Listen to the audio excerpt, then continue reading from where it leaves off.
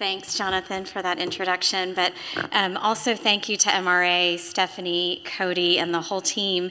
I have over 100 slides, so we're going to try to do this very quickly. That's not actually a joke. That's how much progress we've made, and I'm still, had to skip over a bunch of things. So let's see if we can get through this pretty quickly.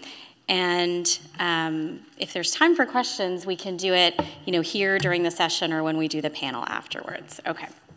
I'm just waiting for that second monitor to come on, but maybe it won't.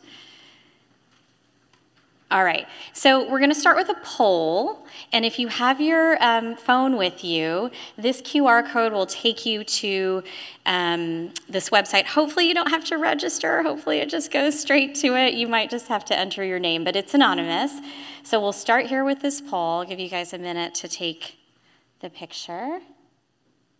And hopefully everybody has Wi-Fi access and they're doing okay with getting it, or cell service here. Okay, let's start with this poll here.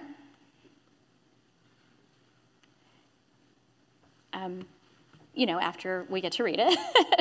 Tell me, what is the most concerning part of a melanoma diagnosis? Is it physical changes or maybe some disability from the surgery to remove it? Is it the fear of a recurrence or having another melanoma after you have this first one treated? The possibility that this diagnosis may actually decrease your life expectancy? Are you concerned about the treatments, the medicines that we use, or maybe passing this risk on to other family members, maybe children?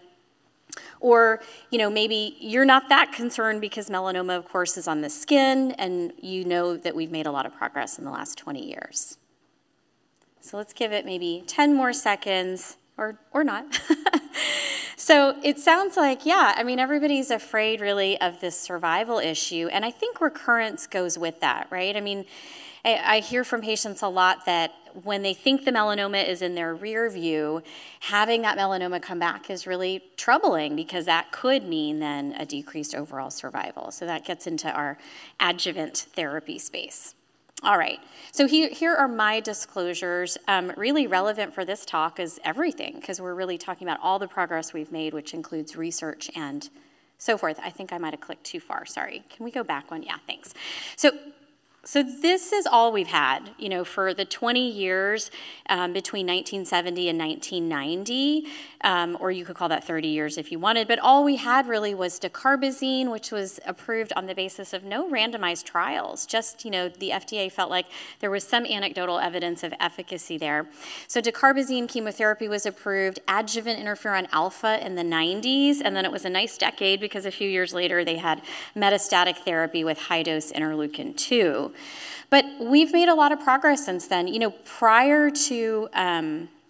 Prior to 2011, when ipilimumab in what we consider our modern era was approved, survival did segregate by stage. It still does. So earlier stage melanomas certainly have a higher survival than lower stage. But we had this, low survival rate for stage 4, where it would just be maybe a year or less of survival. And that's really no longer the case. The way we think of metastatic melanoma, you can have 5-year survival rates that exceed more than half the population. So we think we've really changed this in just the last 10 to 15 years. So let me show you here. This is what we think of when we as providers talk about progress. We think about new drugs. And in fact, as you heard from Stephanie, there were 2 more drug approvals this last year. We actually have 33 drugs listed on the NIH website as approved for melanoma. We have new settings where we're using these drugs. So now we're using approved drugs in the adjuvant setting and bringing them into the preoperative or neoadjuvant setting. When we talk about metastatic disease, we talk about treatments in the front line, the second line. We have options now for brain metastasis, central nervous system disease, and these rare melanoma subtypes. But we also think about managing your toxicity and side effects. And what's happened really in the last decade and a half is better understanding of the side effects from therapies as recent as TIL and as old as ipilimumab. So you'll see many institutions creating these toxicity teams just to address those side effects. effects.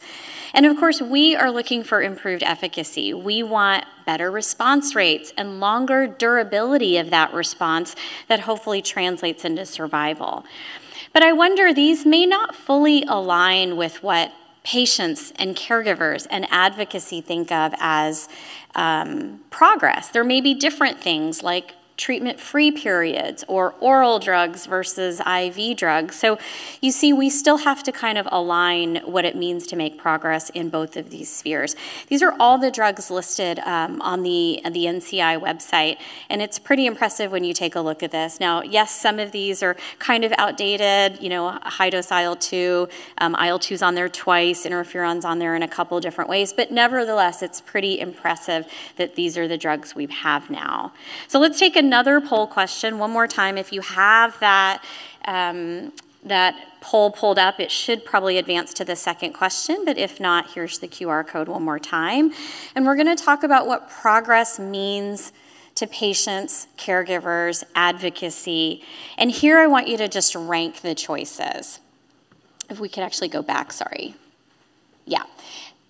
So what does melanoma progress look like to you?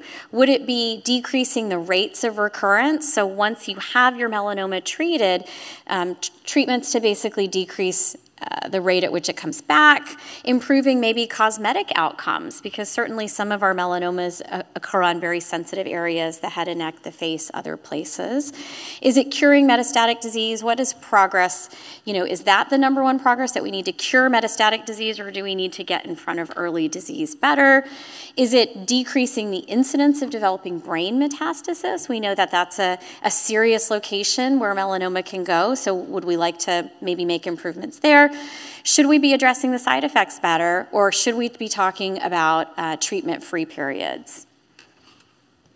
And of course, this is not a comprehensive list. You know, financial toxicity is certainly a place where we need to make progress. Let's go ahead and advance, yeah.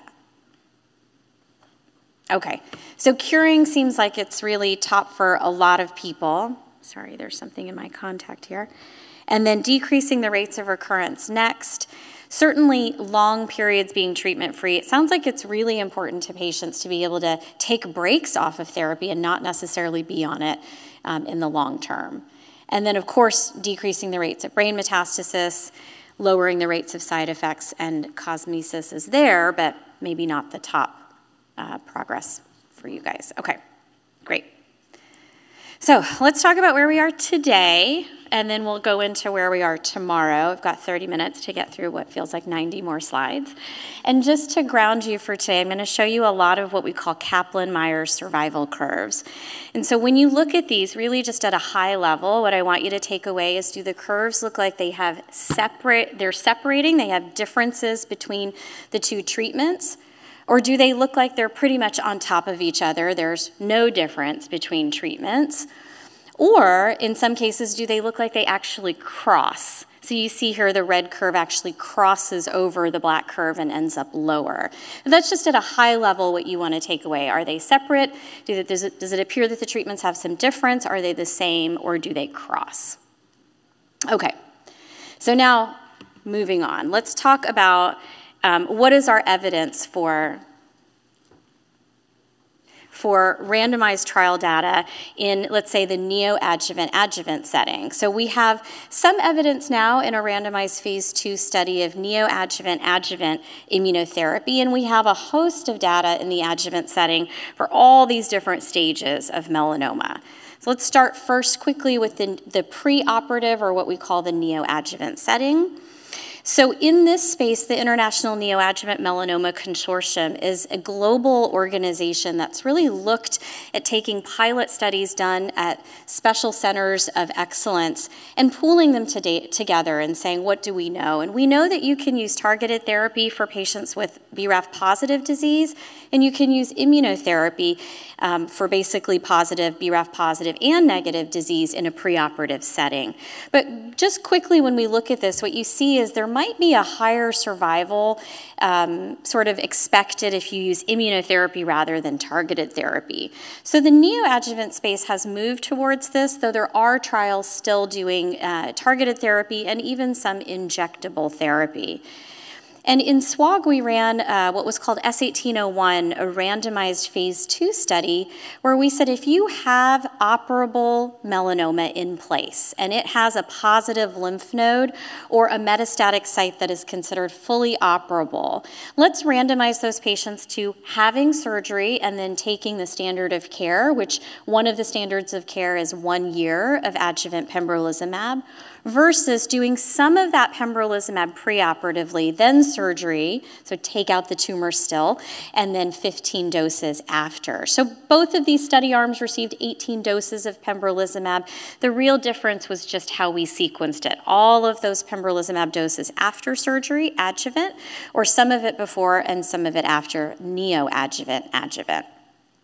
And what we saw here was the group that took neoadjuvant adjuvant pembrolizumab appeared to have a better, what we called event-free survival, which means they had less recurrences, less inability, say, to get adjuvant therapy due to toxicity or recurrence of that matter. So the neoadjuvant adjuvant, just by moving a few doses before surgery, looks favorable, but with the caveat that this was a phase 2 study. So phase 2 studies are interesting and they often test a hypothesis, but they are not necessarily considered confirmatory.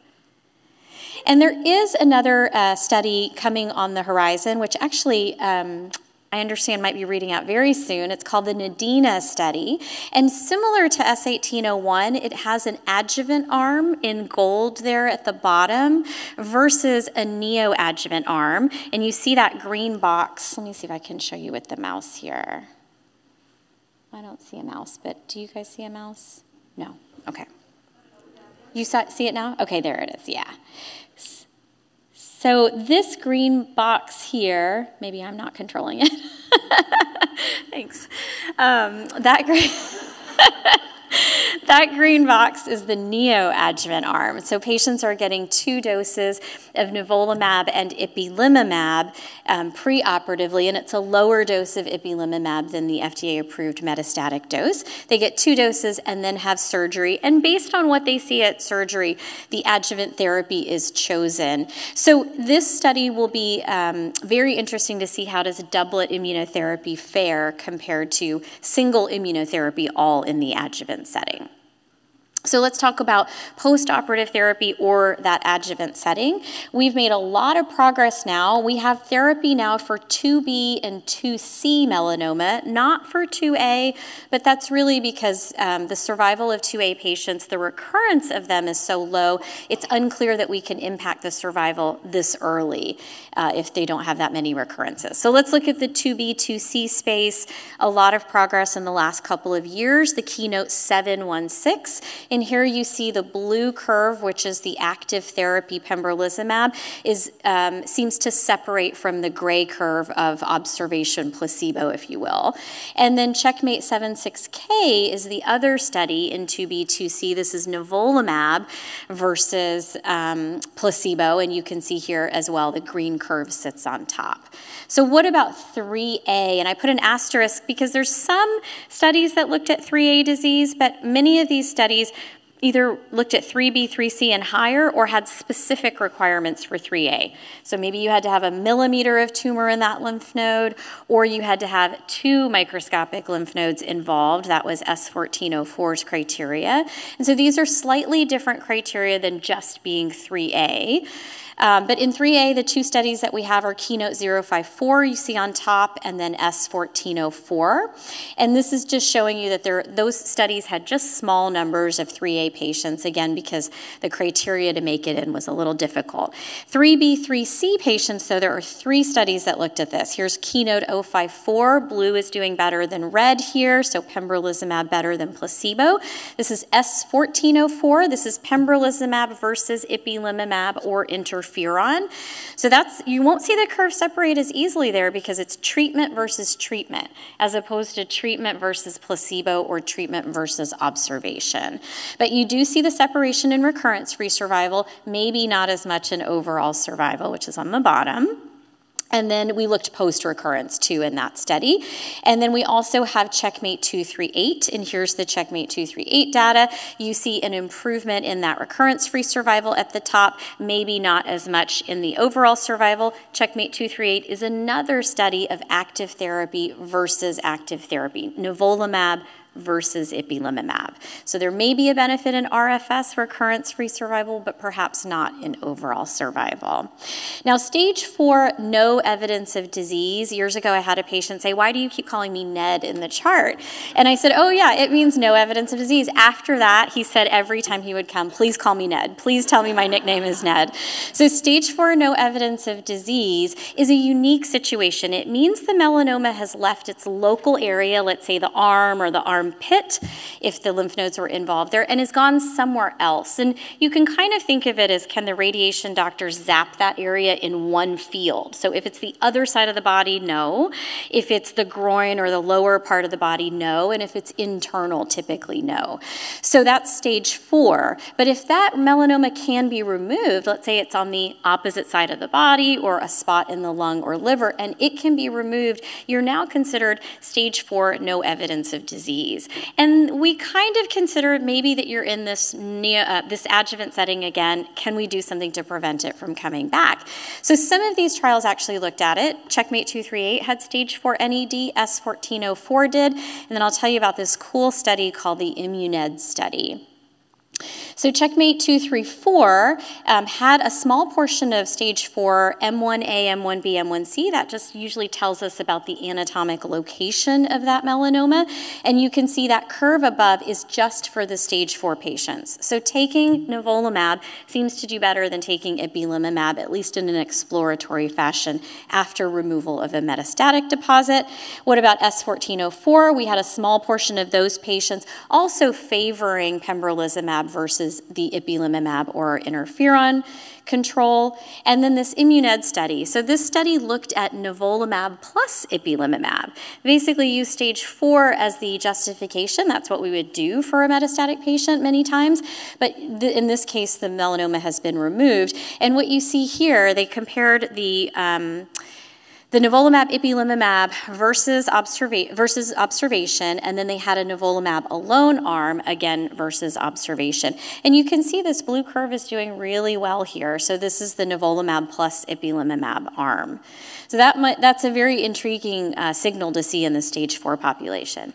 But what about nivolumab, ipilimumab in the adjuvant setting in general? So for a stage 3, we talked about 3A has unique criteria for eligibility, but 3B, 3C. So there was a study called Checkmate 915 that looked at nivolumab plus ipilimumab versus nivolumab. Now remember, a study that has 2 active therapy arms, it's always going to be challenging to see a distinct difference between those 2 arms.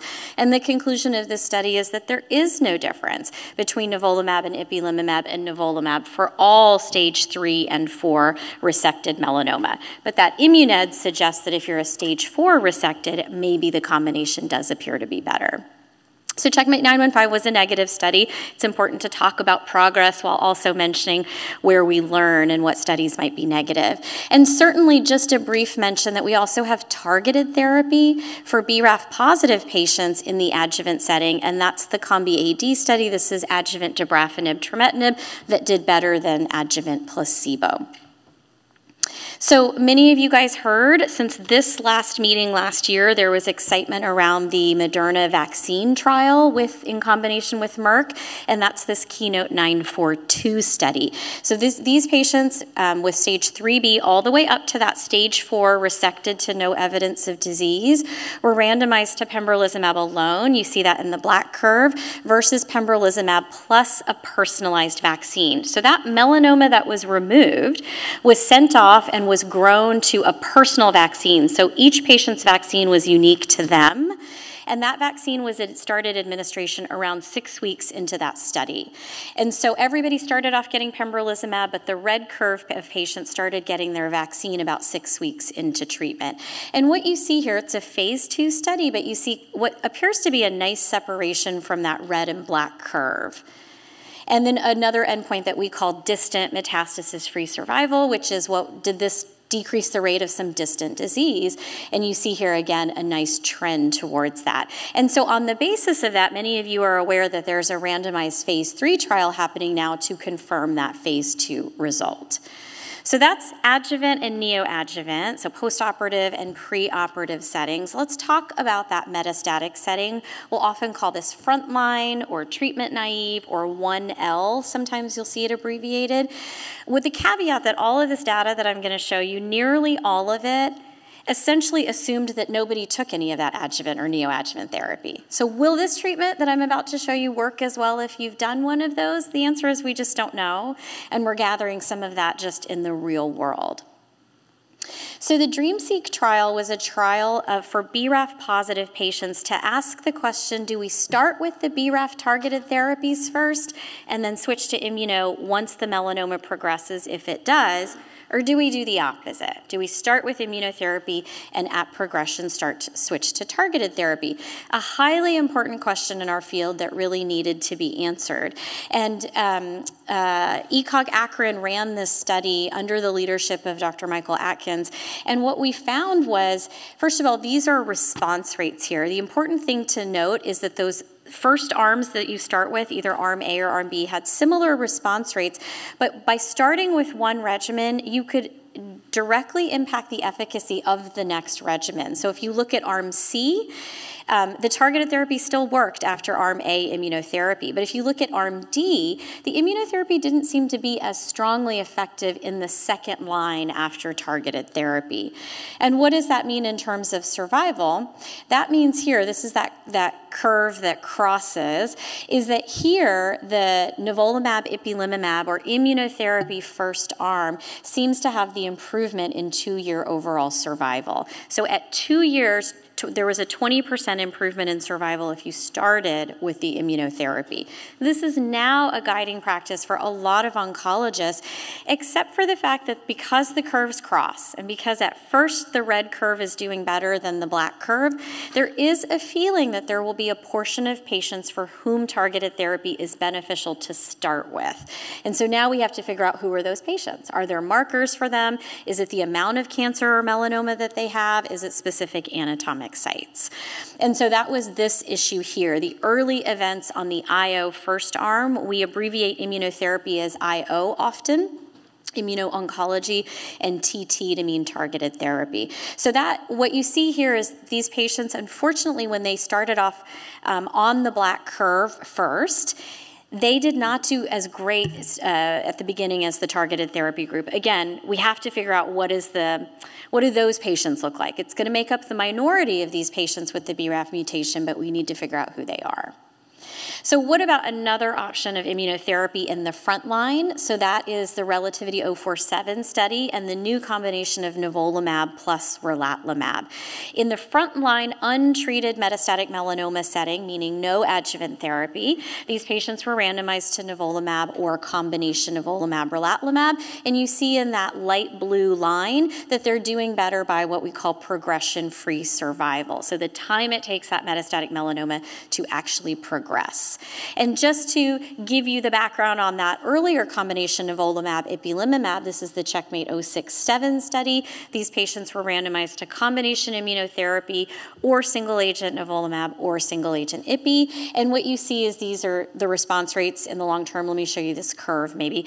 So this is the combination we have the longest survival with at 7.5 years. And you see that top curve that's sitting on top is the combination nivolumab ipilimumab arm. So this is metastatic disease. This is what we would colloquially call stage 4 disease. And you see that median survival, look how far this goes out, 7.5 years. At 60 months, which is across the bottom here, there we go, thanks. 60 months across the bottom, you see more than half of patients are alive. That's in stark contrast to that curve that went up to 2011, where very few patients were making it past the 1-year mark. Here, more than half of patients are making it, 5 years, so very exciting. So I guess this brings up the question, which immunotherapy combination is better? Is it nivo-ipi or nivolumab relatlimab, nivo-rela? We don't know. I mean, that's the facts. We don't know. But I do encourage you to watch this space for maybe some trials where we might do something like this, where we would take a treatment-naive or metastatic melanoma patient and randomize them to Nivo-Ipi or Nivo-Rela. But of course, all the things I said, what if they had neoadjuvant therapy? What if they had adjuvant therapy? We might have to stratify for those factors. Okay, there's another approval in this frontline setting that maybe people are aware of, but you will not see a lot of oncologists using, and it's triple therapy for patients with the BRAF mutation. FDA approved BRAF plus MEK plus PD-1. And here's the data on that. It's from the IMspire 150 trial. It was vemurafenib, cobimetinib, and a PD-L1 inhibitor called atezolizumab. And what you see here is that red curve seems to outperform the blue curve in terms of progression-free survival. It's 15 months versus 10 months. That was statistically significant. This is overall survival here. You see the subtle crossing that happens, so that's interesting, right? Again, that might mean there's a portion of patients for whom the atezolizumab is not working quickly enough. It might mean there's some imbalance in the study design. But let me show you, there were two other triple studies, one called the Combi-I and one called Keynote 022, and they were negative studies. So Combi-I was very similar, spartalizumab plus a BRAF MEK inhibitor versus placebo BRAF MEK. And again, 16 months versus 12 months, but here this did not meet statistical significance. A one-sided p-value statistically has to be doubled to tell you the statistical two-sided significance, so it turns out to be 0.084, and we like 0.05 as significance in most of our studies. So this ended up being not significant, but you see those numbers are very similar to that IMspire 150. And then look at this Keynote 022 pembrolizumab, dabrafenib, trametinib versus dabrafenib, trametinib. Again, you see these curves separate, but statistically, they're not that different. Now, the caveat with Keynote 022 is because of prior experience, there was some feeling that they could read this out early. And the mistake that was made by, the investigators in the study, it's a good lesson learned, is they looked too soon. They looked at 9 months. So 9 months is right about here. So with a median follow-up of 9 months, this difference between these two curves is not statistically different. And they used all of their statistical, what we call alpha. So they used all of their ability to look at this at that 9 months. But then when they went back, this is exploratory only, they had no alpha left to do this. At longer follow-up, look what happens. You can see there's a real difference in these two curves, both in progression-free and overall survival, but it's insignificant once you've used all your statistical alpha. So that's a lesson learned, maybe not to get too excited and look too soon at these randomized trials. But again, if you look at the median months, it's 16.9 and 10.7. All of these triplet trials have a very similar progression-free survival between 15, 16 months, but an unclear benefit when it comes to overall survival. Are you living longer taking triple therapy? And the thing that I didn't show you is there is added toxicity. When you overlap PD-1 or PD-L1 with BRAF MEK, you get a ton of derm toxicities, potential for colitis, potential for worsening liver enzymes.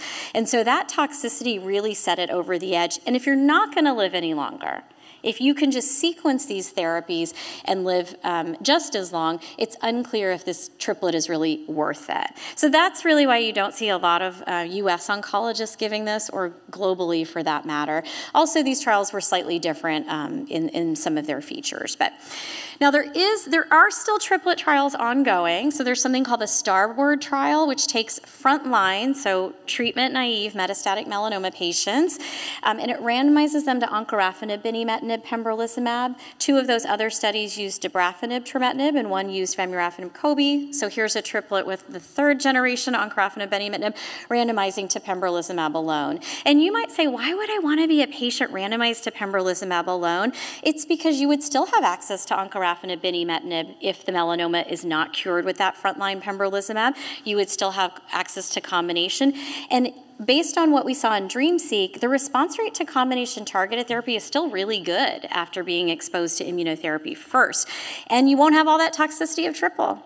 So there may be some benefit of being in this trial and getting randomized to single arm, because it can be very effective and certainly can have the same survival with less toxicity.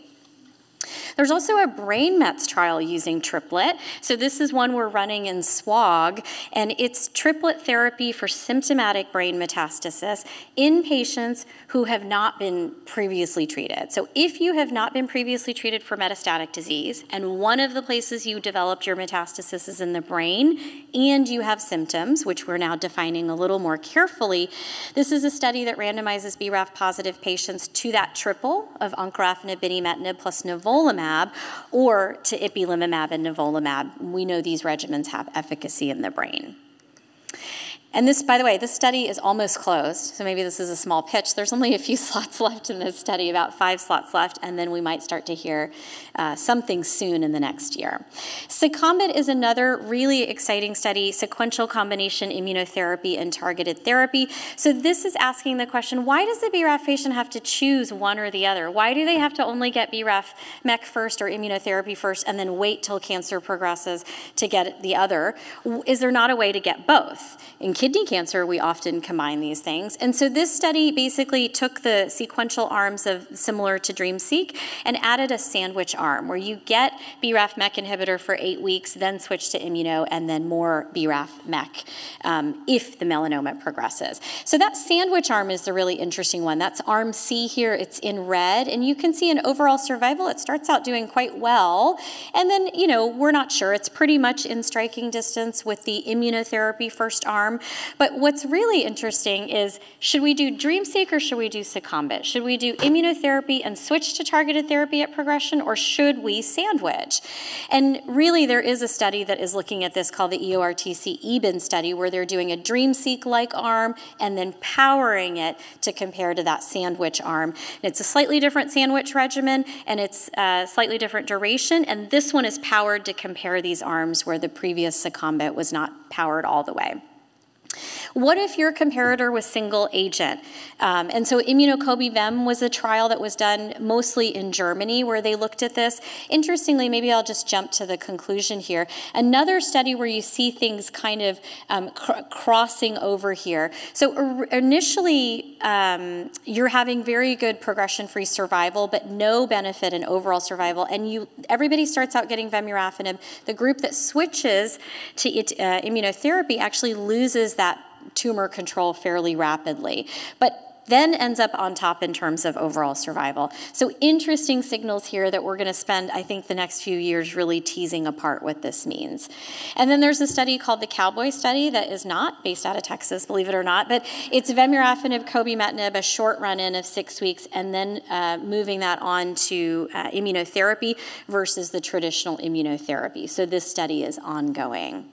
What do we do after the front line? What's in the second line? And I'm going to race through this because I just hit the halfway point, and I have a whole bunch of TIL slides at the end because I figured you guys have a ton of TIL questions. So, okay, 1616, we looked at this study. This study was done to say after you take PD-1 in the frontline metastatic setting, what works next? Is it just ipilimumab, or do we keep the PD-1 going and add ipilimumab? So ipilimumab alone or combination. Here you see basically the combination seems to be doing better than ipi alone. There was also a study called LEAP-004 after PD-1 progression, and this added lenvatinib, which is a type of VEGF and multikinase inhibitor, to the pembrolizumab. Had a really impressive what we call waterfall plot here. And so in the second line, this is NCCN compendium listed as a potential option with some caveats of toxicity, but a nice response rate and a reasonable survival benefit. This combination was looked at in the frontline setting and did not seem to do better than, say, pembrolizumab alone. So I showed you Starboard. There's also Portside, which is a very similar design, except it's for patients who received PD-1 first. So if you took PD-1 in your frontline metastatic setting and your melanoma progresses and you have a BRAF mutation, you can get triple versus double. That's different than all those other triple trials that were mostly in the frontline setting. Okay. Now I think we're on to TIL, which is the next and last polling question here. So I redid these slides in the last 72 hours in light of TIL approval because I figured it was important to go over it. Let's talk about it. Let's see what questions you have. It's the start of what we hope is a big tidal wave coming. So let's talk about TIL and go over these poll questions. One back, please, please, please. So So it's really asking the question, what excites you about TIL therapy? Are you excited about how new it is? It's the newest drug, you want it, you're an iPhone, 100 kind of person, you want the newest model of whatever. Do you like that it's a finite treatment period? And maybe you did or didn't know that, but TIL is essentially, one-time kind of treatment. It's a long course, several weeks, but once you do it, you're done.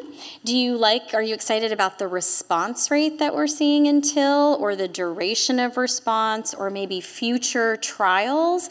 So using maybe the engineered TIL, armored TIL, these are clinical trials, not approved yet. Or are you more scared than excited because there's surgery involved with TIL? There's also chemotherapy that we often don't talk about anymore, and then really maybe the unknown long-term side effects. Or is this a space where you just really don't know anything about TIL, and so you need to learn? So let me let you guys answer for a few seconds, and let's see what excites you guys. Okay, I'll click it. Or you guys click it? Responses? Yeah. Okay. Oh, good. So we have a knowledge gap here. We need to inform some people about what TIL is, and then other people are excited about the response rate. Yeah. Great, great, great. Nobody wants to do future TIL trials? And we have a lot of them coming. All right, so TIL started way back with this gentleman, Steve Rosenberg, when he used something called lymphokine-activated killer cells in the 1970s and started expanding them for melanoma patients and gave them to the first melanoma patient. You see this report from 1985 in the New England Journal of Medicine. It wasn't a randomized trial. You couldn't find that many patients to do it, so it was called a special report back then, but you could see that giving these LAC, or lymphokine-activated killer cells, plus interleukin-2 could engender some responses. And so fast forward, nearly 40 years, actually more than 40 years, right? Almost 40 years, 1985 to 2014. Here we are with lifileucel, which is the drug that just got approved on Friday. And the process for lifileucel is for metastatic melanoma patients that have received prior treatment. So they've either received a PD-1 inhibitor or BRAF/MEK inhibitor if they are BRAF positive. So you have to be screened. There are some still requirements for this treatment that have to be met. Even though it's not a clinical trial, you need to pass some criteria, almost similar to receiving, say a MEK inhibitor or immunotherapy for melanoma. It's not necessarily for everybody. And then you have to have a tumor that can be removed. So tumor-infiltrating lymphocytes is what we call this treatment. And lymphocytes are just T cells, right? But as I have told patients for now 16 years, we can't call it TITS therapy because that would probably be fairly offensive to some people, but it's tumor-infiltrating T cells. That's what it is. It's TITS. So these tumor-infiltrating lymphocytes, they are inside a tumor. So you actually have to take a tumor out. We can't get this type of therapy directly from the blood. And it's unclear if we can do it from biopsies. At least this approval right now requires surgery. So you have to be fit enough to undergo surgery, right? That's general anesthesia and all the cardiac risks of surgery. So you undergo surgery, and then you undergo what's called non-myeloablative lymphodepletion. So it's about a week of chemotherapy that you get in the hospital. Yeah, a lot of people's hair does fall out, but it's transient. It does come back. Yes, there's some nausea, vomiting, and maybe some diarrhea. There's some fluid overload. That chemotherapy is useless against the melanoma. So it really can't kill the melanoma. It's actually quieting down your immune system. So we are about to give you all these TITs, if you will, these TIL, and they need a place to go. So that chemotherapy is really focused on making space in the bone marrow and the body and the circulation for those and eliminating the competition. If you have too many other flowers in the garden, that one bloom that you want will not populate as easily. So we're removing those with that non-myeloablative chemotherapy. And then you get your TIL. About 3-4 weeks after you had your surgery, ideally, you get a fresh batch of your T cells. And these were your T cells that were inside your melanoma tumor, expanded in a lab, and so they are yours so they're autologous. You won't reject them. They're specific for the melanoma, so they don't really have another purpose. They can't protect you against the flu or COVID or shingles or anything like that. They're really just for your melanoma, as long as your melanoma hasn't mutated in those few weeks away from it. And then we give you interleukin-2, which is essentially a type of fertilizer or miracle grow, if you will, to keep those T cells going. As soon as we infuse these T cells, some of them are going to die off, and so we have to keep them going with interleukin-2. And then there's a recovery period while your blood counts recover because of that chemotherapy. And you might be in the hospital 2 to 3 weeks. It all depends on how robust your bone marrow is, how long it takes the blood counts and things to recover. And so early on, lifileucel had this type of response. This is what we call a waterfall plot. Everything that's downward deflecting means the tumors were decreasing to some degree. And so it looked like 81% of these early, these patients in this early study were having some reduction in their tumor burden. This was longer term data that was eventually reviewed in 2021 and published in 2022. And you see with even more patients, that seems to maintain that this is beneficial for the majority in decreasing the tumor burden. Now, this company, of course, went to the FDA in 2021, and the FDA came back and said, we need some more information. We need to know how potent these T cells are before you put them in the humans. So they asked them for things called a potency assay, and that's what delayed this approval, was getting some of that additional work done. Meanwhile, we knew clinically in patients for all these years that it was effective. And how well does it work? How long does it work? These are patients in a slightly different cohort that were responders, and this shows you kind of how long, and you can see here, this is months from treatment. So this data cuts off at about 2.5 years, but you can see in many of these patients, it can be quite durable. But I implore you to look at data very carefully when you look at response rate. If you're going to have a surgery and then, of course, be in the hospital for 2 and 3 weeks, you want to make sure it translates into real benefit, right? So looking at things like how many patients are alive at 1 year, 2 years, et cetera, is important. This is the updated duration of response here with those additional patients. So then after 2021, we heard this finally had a FDA date in November, and we were all very excited last summer thinking, well, this will be here by the end of the year. And then we saw this news release in September that said, no, the FDA has a backlog of reviews, and this actually won't get reviewed until February. But as you all know, on Friday, the FDA did approve yet another first-in-class therapy in the space of melanoma. So ipilimumab checkpoint inhibitor, of course, first in class, and then nivolumab ipilimumab first in class, and then we had the bispecific molecule tebentafusp first in class, and so melanoma continues to just break the ceiling, and this is literally in less than 15 years of clinical trials. So what does the future hold for TIL? Let me see if I can take you through this in 2 minutes that are left. I think we're going to be doing a lot of things with TIL. We're going to add checkpoint inhibitor to it. Right now, patients who take BRAF and MEK inhibitors are often able to continue that up until their TIL therapy and maybe even with the TIL. We're going to potentially move it earlier in the line because what you might hear from some of our panelists here is that this TIL therapy was approved after you've already received treatment, but would it work even better if we moved it sooner? We can engineer these TIL, we can give you precision TIL, we can do things even better. So TIL plus pembrolizumab is another study that's coming. It's lifileucel plus pembrolizumab, a study called TILVANCE. And this study, this slide might be a little bit busy, but it's that same process. It's screening, it's surgery, you take some pembrolizumab while your TIL are growing, then the non-myeloablative chemotherapy, then the infusion, some IL-2, then more pembrolizumab. And this is some early evidence in a prior study prior to this, this randomized TILVANCE that I'll show you, that it did look like it was working in melanoma. Oh, sorry, I went too fast on that. But this is some of the melanoma cohorts here. You see it on the far left, melanoma, and this is TIL in combination with pembrolizumab. Every single one of these patients had some decrease in their tumor burden. You could make the argument, well, that was pembrolizumab doing the work. We don't know, right? But it certainly is favorable that all these patients had a good response. So this confirmatory trial, TILVANCE, is happening now, where patients would get randomized to either pembrolizumab or pembrolizumab plus TIL. And if you take pembrolizumab and somehow your melanoma is not well controlled, you can cross over and get your TIL down the road. So both arms will have access to TIL. This is the crossover for the pembrolizumab arm.